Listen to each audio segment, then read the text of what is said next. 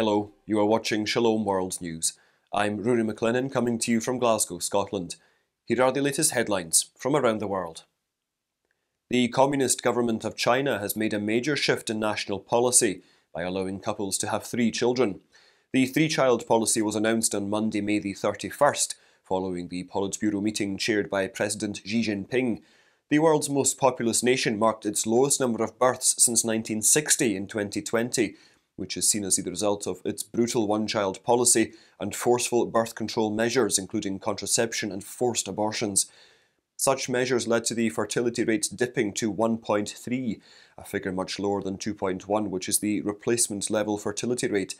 In 2016, China revoked its one-child policy, allowing couples to have 2 children. As the country's working population is ageing, the new population measure aims to raise the number of young working people, the backbone of every economy. Similarly, an Argentine digital newsletter has warned of an impending demographic winter in the South American nation because of the anti-natalist policies pursued by the government.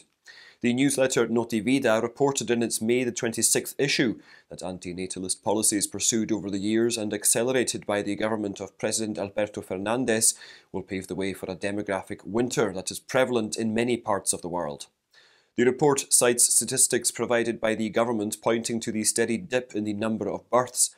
The number of births recorded in 2019 was 625,441, compared to 777,012 in 2014, the lowest since 1980. In December last year, a new legislation to decriminalise abortion was passed, with the strong support of the President. Archbishop of Paris Michel Aupetit has deplored the May 29th attack on Catholics taking part in a procession commemorating the priests and archbishop martyred during the infamous Paris uprising in 1871. During the March of the Martyrs, a group of 300 Catholics, including women and children, was attacked by members of Antifa.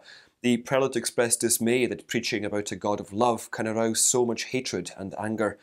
Archbishop Aupetit was speaking at a mass commemorating the 150th anniversary of the Catholic martyrs of the Paris Commune at the Church of Notre-Dame des Otages, which was built to honour the victims.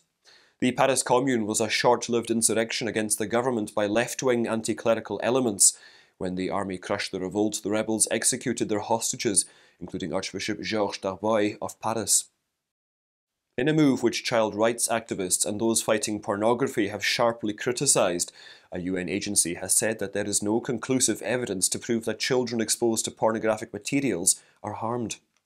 The statement appears in a report published by UNICEF on how to address how government policy can protect children from harmful and violent content online. It is based on a European study which says that in most countries, most of the children who saw pornographic content were neither happy nor upset. Lisa Thompson, director of the Research Institute at the National Centre on Sexual Exploitation, said the report ignores the research showing the harms of pornography to children. Thompson said that pornographic materials contain horrific sexual abuse, rape, incest and racism, which children should not consume.